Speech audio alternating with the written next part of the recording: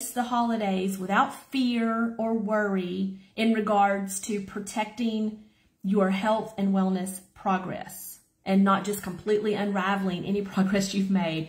The things I'm going to share with you, these are things that they're generic. I hate to say that.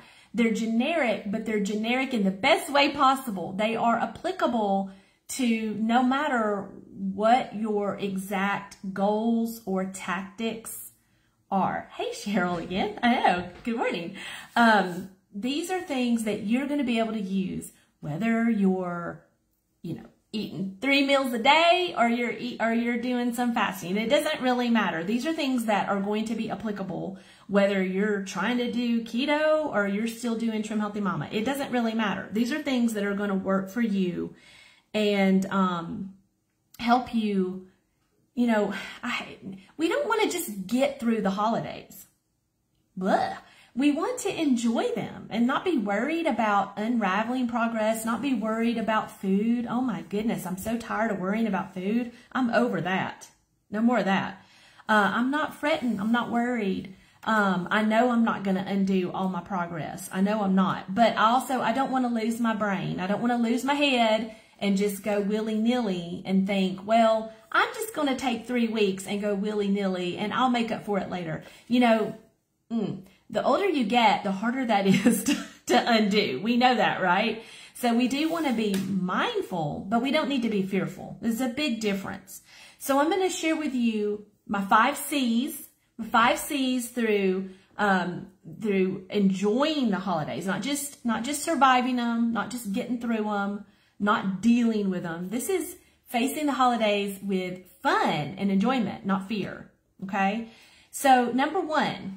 The first thing is, I want you to keep in mind that by even listening to this video now, but considering these steps, you are taking control. That's the biggest thing. We so often give out control to the world, to others, and we don't even realize it sometimes. But I talk about this in how we give over control to our phone and our social media and the posts and the people out there talking and things like that. We're going to take control of our choices and how we do things. And that gives us a lot of power. Okay. Yeah, we're going to be wise and smart. We can do this. We can do it. So number 1 is you do have a lot of control. We've got to recognize that you have a lot of control in your day-to-day life. Sometimes things happen that are a little out of your control. Sometimes situations arise, but that's not the bulk, especially of the holidays. So we got to keep that in mind. So we're taking control. And from that taking control, number 2 comes confidence. Control. And then from that comes the confidence that, okay, I do have control. I can do this. I'm probably going to make a mistake or 2, or I'm going to make a stumble. I'm going to have a plan and it's not going to go quite right. But by having that confidence that okay, most of the time it's going to work well. Most of the time I'm going to make the right choices because I'm taking control.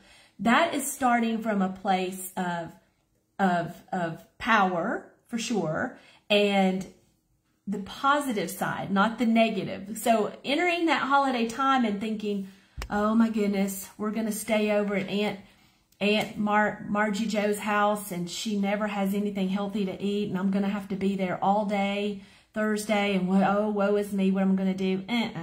That's the negative side. And there is a lot, even in that situation, there is a lot you can do, which we're going to talk about. So taking control of what you can control, starting from a place of power and confidence, because you can control a lot more than you think you can, okay? Number 3. Now, here we are, November 20th. The holiday season is just coming upon us. We haven't gotten fully into the swing of it. And it definitely goes through about, January 2nd, I guess. I would take some time over the next few days to look at your calendar. You may not yet know about all the holiday parties and gatherings, but take a look at your calendar for the rest of this year, and try to get on there what parties and gatherings and special things are going on. And I think when you do that, I want you to, like, literally and figuratively take a step back and look at the lay of the land. Consider how many of these special meals or gatherings there actually are in relation to how many mundane, regular old Tuesday and Thursday meals there are. It's probably that many when you really take a step back. Is it more than the rest of the year? Yes, of course. From about nowish, certainly next week, until January 2nd, there are more opportunities to have to exercise a little extra control or planning. There are more opportunities to maybe have an indulgence or whatever. Yes, there are more. But even so, get a lay of the land and consider looking at your calendar, what's coming up. You need to have it in your head. Okay, looks like we have Thanksgiving Day. That's going to be a special meal. Christmas Day, special meal. Company party. Okay. My girlfriends are getting together at so-and-so's house. Okay. You know, you might have like five to seven, I don't know, just as a guess, 5 to 7 special meals or outings. Out of all of those, out of all of your meals, 3 meals a day, that's not that many. So get a lay of the land and consider that so that you can realize, okay, wait a minute, it's just a few. It's more than the rest of the year, but it's really not that many. And that's good, because that can let you know, okay, I only need to really have a plan for those few and to consider. And I'm not telling you not to eat, you know, Aunt Margie Jo's chocolate homemade cake that she makes every year. I am not saying that. It might be worth it, okay? But having that plan, but consider just how many, and consider how many regular mundane meals and opportunities there are to make your best choices. And that would be the next one. So we've got taking control, having that confidence, considering what's really going on with the calendar and all the specialness, and then committing to making your best healthy choices all those other meals. Like that needs to be kind of like a non-negotiable. And listen, I wore this on purpose, okay? I'm not talking about perfection even then necessarily, but definitely making your very best healthy choices on all those other mundane meals on, you know, Wednesday morning and, you know, Monday dinner, whatever. Really committing to making very best healthy choices on all those other regular meals. That is going to do a lot for you health-wise. It really is. It's going to help you compensate. It's going to help you compensate for having something indulgent, or maybe having something that just isn't really the best quality, but it is what it is, and it was a company work party, and it just was what it was. Okay? But having that's going to help you compensate. But it's also going to give you a reminder again that you have the power. You have the control most all of the time. And you can really protect your progress. And it's not just that. Protecting your progress is important for sure, but just feeling your best. You've seen lots of, every year, starting at about the end of October, you start seeing posts and memes and graphics talking about how, you know, I don't know if I fully agree with this, but I'm just going to say it, okay? I'm just saying what we see. What we see are these posts that talk about how we don't have a cold and flu season. We have a sugar season that starts at Halloween candy and goes all the way to, I don't know, New Year's or maybe even Valentine's Day. There is some truth to that, because sugar just wreaks havoc on our gut health, our immune system, which is housed in our gut, and our inflammation, and et cetera, et cetera. Definitely truth to that, for sure. No doubt whatsoever. So we do have a lot more opportunities to have those kinds of things, but we still have plenty of mundane meals that we need to make our very best choices to compensate there, okay? And with that idea of compensation, All right.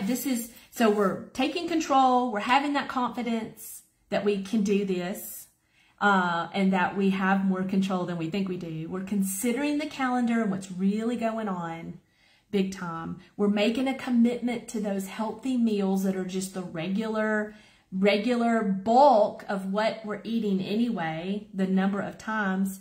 Making a commitment to your very best choices, okay? Because you're just going to feel so much better when you do that. Tremendously better. And then the last part here is that idea of compensation. How can we kind of mitigate the negative effects of when we may choose something? We may choose something that, like I said, Aunt Margie Joe's homemade chocolate cake, and we can't wait to have a slice of it because it's good and we have it every year and it's special. That's okay. If your dietary plan can't allow you to have something like that and enjoy that with your family, that's a special memory and that really is delightfully good. I'm not talking about a Little Debbie cake. I'm talking about really good quality stuff. Then you need to rethink that, because it really should. And you shouldn't feel guilty about that, but you still need to have a plan to mitigate that, especially this time of year when the opportunities are a little bit more abundant to have some special things, okay? It's not just, it's not just your birthday that's once a year or maybe your anniversary. There are going to be probably 5 to 7 or so special things during this season. So we definitely want to have some plans for compensation. These are things I talked about not that long ago. You've heard me talk about them before. These are things that are going to help manage a blood glucose spike better, to help you manage it better, recover from it better, just help you get back on track even faster. And all those kinds of things. So this is some ways to compensate when you know. And again, I want you to really get into that idea of being in control and being able to make the choice and decide to have something that maybe isn't ideally pristinely healthy, but it's something special to you or your family or memories or whatever, or a special occasion, okay? So, compensation. I've done this on occasion. This is things you can use anytime, but especially this time of year. There's 5 things I want you to think about doing before and after when you are making that choice to have Aunt Margie Joe's chocolate cake. Or, I don't know, maybe it's some homemade, from scratch, really amazing eggnog, and it's not Mod Mama Shelly's eggnog recipe that she posted here in the group today. It's somebody else's eggnog recipe, and they did not use erythritol or monk fruit, okay? So, number 1, do this if you can. On your way to the meal or event, or maybe it's at your house before the people get there, drink that apple cider vinegar, okay? If you possibly can. That is going to really, really make a big impact on your blood glucose spike recovery, big time. So that can, you can do a shot of it. I know Coach Debbie Martin does a shot. I can't speak to how that affects your teeth. I'm sorry, I can't. Maybe she just shoves it right down the gullet. I don't do that. I'm just not woman enough to do it. So I'm drinking my ACV in water with some stevia and ice and a straw. Okay. But if you can do that, even up to an hour before your thing you're going to eat, that is great. That is great to do. Ideally, you're doing it before, like right before. Not when I say right before, I don't mean like 5 minutes before, although it could be. I just mean before. Ideally before. So like there's been several times where either I knew I was going to be eating something just kind of a little carbier, or I wasn't sure if I was going to someone's house, or maybe a new restaurant or something. I will drink my my sweetened up apple cider vinegar diluted on the way in the car. can totally do that. Yeah, and you can make different flavors and put different things in there and stuff like that for sure, because we're doing this up against a meal or food. We're doing it right before. We're not doing it strung out, okay? Ideally, you're doing it before. So apple cider vinegar, any vinegar works, but I don't think most of us are drinking white wine vinegar. I can't imagine. So vinegar before if you can. Now I'm going to tell you right now, I sometimes forget. And then I'm doing it after. And that's still better than not doing it. Okay? There's a good, better, and best. Best is right before. Better enough, right after. Good enough, at some point in the day. It's still going to be helpful. But apple cider vinegar before. Having that Vegetizer. And I think it was Mama Debbie. Oh, bless me. I can't remember. But I think it was Mama Debbie asked me recently about the Vegetizer. How far ahead of time can you eat your Vegetizer? Especially if you're going out to eat or to someone's house. And I actually looked that up. Oh my goodness, was it in this book? I believe it was in this book. I looked that up and she talks about it in here. Okay? She talks about it in this book that you can have your Vegetizer. Now, well, I'm going to tell you what she says and then I'm going to explain it. You can have your Vegetizer up to 90 minutes before your meal for it to still have that fiber mesh effect impact. Okay? That is not ideal. And she talks about that. That's not ideal, but you can. If that happens, then don't fret it. Don't sweat it, okay? Ideally, you want to have it, here comes the cat. Ideally, you want to have it right before. And by right before, I mean 15, 20 minutes before. Because we also want to keep in mind the idea, we don't want to forget that while we do want to manage our blood glucose and our levels, we also want to protect our insulin and our insulin release. And remember, every time we eat and every time we drink something that's flavored and all that stuff, we are releasing insulin. And we're wanting to manage that and because it takes time for insulin to clear out as well. And so we want to be mindful of that. But if you were concerned and thinking, I'm going to go to this event and I am pretty sure they're not going to have any real vegetables. They're going to have mashed potatoes and macaroni and cheese and rolls and cornbread and yes, turkey or ham, but no real vegetables. Then in that case, on the way, it may be, like if you can take a vegetable side, that's even better. Like if you can show up with, a big thing of green beans or a salad or whatever, that's even better. But, not always can we do that. Not always can we do that. And so, you'll know if you're concerned or that's just not the setting, because sometimes maybe it's a catered meal or sometimes it's not the right place for you to show up with a bag of food. Sometimes that's just not the right answer, okay? So in that case, on the way to the meal or the event, sure, take you a little baggie of whatever. Cucumber slices, pepper slices, whatever. Now, I want to point out to you, the Vegetizer does not have to be raw, but if you're eating it in the car on the way, it probably needs to be. It just kind of makes more sense to me. Vegetizers don't have to be raw. They can be cooked. They can be fermented. That would be ideal, honestly, if you put a couple of fermented pickle slices in a baggie. That's a little messy, so I don't know about that. But, just generally, a Vegetizer is just some veggies. Some non-starchy veggies that are cooked or raw or fermented or pickled, okay? It's your choice.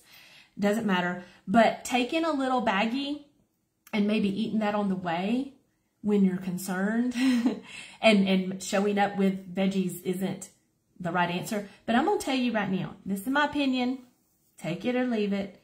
If you're going to show up at someone's house or whatever, if you're going to show up and you're going to have a little lunchbox with some veggies in it for yourself, please just bring a whole bunch for everybody. Please don't be that person. I said it. If you're gonna just bring a veggie tray. Veggie trays, that's not weird. People do those all the time. If you're gonna do that, then buy a veggie tray to share with everybody. Okay? Share. Share it. Drink your ACV on the way. Maybe have a vegetizer on the way. But if possible, bring a veggie tray or bring some green beans or bring a salad. That's not weird. That's nice. Do that. Help everybody out, okay? And don't make a big deal about it, for goodness sakes. All right, so you got your vinegar, you got your vegetizer. Those are ahead of time. Those are ahead of time, okay? Now, the third thing here, if you want to have some carbs of some sort, whatever kind they are, whether it's cornbread or mashed potatoes, or maybe it's just simply sweet potatoes, or maybe it's, I don't know, brown rice or quinoa, whatever it is, okay? Whatever it is. If you're going to choose to have some carbs, try to have them towards the end of your meal, towards the end. I didn't say you had to have them dead last, because, that's kind of getting into a lot of rules there. But try to have them towards the end, after you've had your veggies, or your side salad, or whatever, and you've had some protein and some fat. Try to have them towards those carbs towards the end. That is going to help you have less of a glucose spike, which is what we want, okay? Then, number 4, let's say that you want a small slice of Aunt Margie Joe's chocolate cake. You want some dessert. Maybe it's cheesecake or whatever, and maybe it's not the healthy kind, the low-carb, sugar-free kind. Maybe it isn't. Regardless, either way. Let's say you want to have a little dessert. Now, this is my best tip, and I know it's hard sometimes because you might be a little full, but the best thing you can do is just go ahead and get it. Go ahead and get that slice or that piece of something sweet, whether it's sugar-free or not. Go ahead and get it and tack it on to the end of your meal. Go ahead and have it. That's going to help manage a blood glucose spike, for one thing. By not waiting an hour or two to have it, that's going to help manage your insulin better. You won't be initiating another insulin release. And also, what I have found is that by having it at the end of the meal, like most people do around the world, that's what most people do, you probably won't eat quite as much, which is probably a good thing, especially if it's not a low-carb, sugar-free type of dessert. You'll have your little small slice. You'll have that enjoyment. You'll have the taste of it. You'll have the pleasure of it. You can tell Aunt Margie Joe that her cake was amazing as always. You can do all of those things. And you've had it at the end where it's much more manageable for you to be in control of how much, and it's more manageable with your blood sugar, okay? And then the fifth thing, the fifth way you can compensate this holiday season when you have these special meals or occasions, this fifth one is probably the hardest one. So it might not always work, but I'm going to give you a little tip. If you can move after the meal within an hour or so, okay, it doesn't have to be immediate, but if you can move after the meal, that would be ideal for helping bring those glucose levels down more quickly. Not rapidly. It's not like, it's not like that, but it'll just help bring them down. It's going to push the glucose into the muscles where they can receive it and get it out of your bloodstream, okay? Now, I know that doesn't always work. Believe me, I know that. Here too, it doesn't always fly to do that. Yesterday, I had lunch out with a friend, and I made good choices. I made my best healthy choices and all that kind of thing, but it was with a friend I hadn't seen in months, and guess what? We sat there and talked and had a coffee after our meal, and we sat there for probably 2.5 hours. Okay? And then it was raining. I wanted to go for a walk after she left, but it was raining, and I was away from home, and it was a hot mess. So anyway, sometimes that happens. But if you can move after the meal, if you can move after it, that's going to help you so much. And so one thing we've started doing here a couple of years ago is we take a family walk after the Thanksgiving meal, which is, our Thanksgiving meal is during the day, kind of, It's kind of like a late lunch, early supper. And so we take a family walk. That doesn't always work. I know that. That's not always worked for us either. But if you can just kind of be like, hey guys, I need to stretch my legs. Ooh, I ate so much. I need to go walk some of this off. Even if you really didn't. Sometimes we say things like that to make everybody else feel better. Ooh, I ate so much. I need to go out for a walk. And in our neighborhood, that's what a lot of people do. And we all laugh about, you know, how much we ate and all that kind of stuff. And it's kind of fun. Taking a walk would be perfect for those occasions. Now, doesn't always work. Maybe you're at a, you know, Christmas business party, or maybe you're at an event, or maybe you're at somebody's house, okay? I get it. It doesn't always work. So you're going to sit there. You're going to sit there at the table, and you're going to talk and carry on conversation. And guess what I'm doing the whole time I'm talking to you right now? I'm doing calf raises. Did you know that? I'm doing calf raises as I talk to you in this video. You can do calf raises with your legs under the table, and nobody has to know. Okay, you can even do them individually. You don't have to do them together. That's what I'm doing right now. Can you tell? I'm doing calf raises, individual. That is going to push some glucose, okay? So that would be my tip for you if moving after the meal isn't going to be easy. Well, you can do that too, Cindy. You can say, oh, excuse me, I need to go to the restroom. I'll be right back. Go to that bathroom and do some squats. Yes, do some squats. Because here's the thing, one of the things we talk about with moving after you eat is we talk about moving for 10 to 15 minutes, okay? Okay, Heather, I'm not going, girl, I don't know about that one. You're going to have to explain that one. But we talk about moving for 10 to 15 minutes after we eat, and that's ideal, okay? Yes, it's ideal, but 5 minutes is better than no minutes, okay? 5 minutes is better than no minutes. And honestly, an hour and a half after you eat, and that's the first chance you get for a walk, that's better than none. It really is. There's kind of like that bell curve or whatever. I mean, there's good, better, and best. And I think probably the best is to move for 10 to 15 minutes, you know, 20 to 30 minutes after you've eaten. That's ideal, but that doesn't always work. So there's still good and better. And so if you go to the restroom and after the meal and you do some air squats or even calf raises there, or depending on the setting, some wall push-ups, you know, you can do that for 5 minutes and push a lot of glucose. And that really moving those big muscles like that is going to push glucose more than even just the walk. You can do less time than if you're going for a walk, okay? So just keep that in mind. So compensation, apple cider vinegar before, vegetizer of some sort before, either on the way or when you get there if you bring it to share, having your carbs towards the end of your meal, whatever carbs they are, whether they're considered healthy or not so much. Having your dessert tacked on to your meal, not an hour or two later, and then moving after. Those are all things that are going to help tremendously. And then I'm telling you what, I share a lot of books with y'all. I know. There's so many great books out there that have so many good things to consider, so many good tools to really reflect upon. On your Christmas list, if you don't have this book, okay, if you don't have this one, I recommend this for your Christmas list, okay? This Glucose Goddess method, she shares all 10 of her tips for managing your glucose better and better and better. She shares all 10 of them. She digs into 4 more deeply and specifically, and then there's some recipes in here. And overall, I mean, really, truly, overall, the recipes in this book are very healthy. Well, I mean, they're all healthy, but they're like pristinely very healthy, but they're also simple. Like not a lot of ingredients, not complicated at all. And I've made several from this or used them as inspiration, so highly recommend.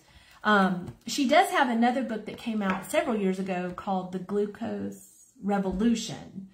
And that book is great too. It's just more of the typical digging into all the research and data and science. And, you know, like in that book, in The Glucose Revolution, she talks about why apple cider vinegar and what it does and how it works to do all of this. So she just goes deeper in that one. But I love this book. It is a beautiful book,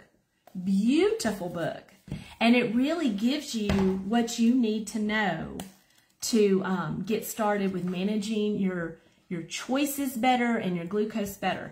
Now, this is not an exhaustive everything you need to know. This, you know, about everything you need to do to eat healthy and things, but it really does do a great job of going over these tools and these tips for managing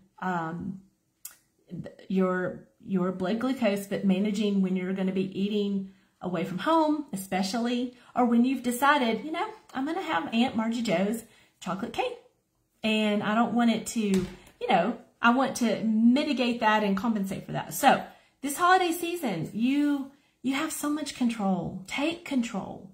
Start from that place of taking control and having that confidence that you can do it. Consider all the different settings that you're going to be in, and kind of get your head on, get a big picture view of the holiday season and what that's going to look like. Commit to those healthy choices, which is going to be 80 to 90% of the time is when you're just eating at home like you always are.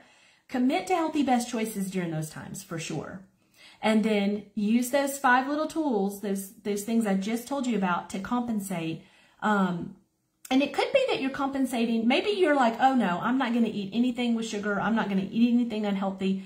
But maybe you're just like, but I know I'm going to eat. I'm probably going to overeat a little bit, or maybe I'm just going to eat a little bit more carby than my body can handle. You can still use those 5 things to help you manage your blood glucose. Quiet the food noise a bit, even with the healthy choices. It can help you so much, okay? So that's what I'm saying, Lisa. Say just bring a veggie platter, and then you got yourself and some other people covered. And that's not weird, and it's easy. And you can make some beautiful, you can either buy one or you can make some beautiful veggie platters. And it's just a really easy, it's an easy win for you and anyone else. And that's just so easy. So yeah, me too. That's kind of going to be my go-to from now on, is just going to sign up for the veggie platter for sure. Definitely. Okay. So I hope that was helpful. And I hope y'all have a great Thanksgiving week. Again, we'll start our Advent Challenge on December 1st. And I'll have some posts before that. If you haven't done it before, it's super easy, super fun. But I'll have some posts explaining that. And then I will go, I'm pretty sure I'll go live next time on Monday, December 2nd, probably, so that we can talk about our challenge and get really set up. It's going to be a 12-day Advent Challenge, December 1st through the 12th. So invite your friends in for sure, your mama friends. This is a mama's only group. Invite your mama friends in so they can get started with us. And two, some of y'all are kind of newer to the group here.